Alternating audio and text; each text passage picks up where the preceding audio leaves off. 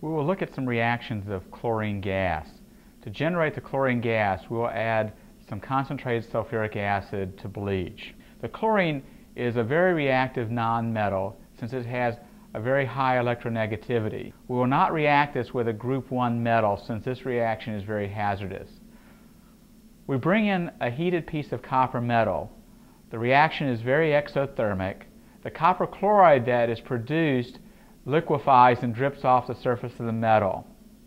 The copper chloride dissolves in the solution at the bottom of the bottle, giving a characteristic blue color from the copper +2 ion.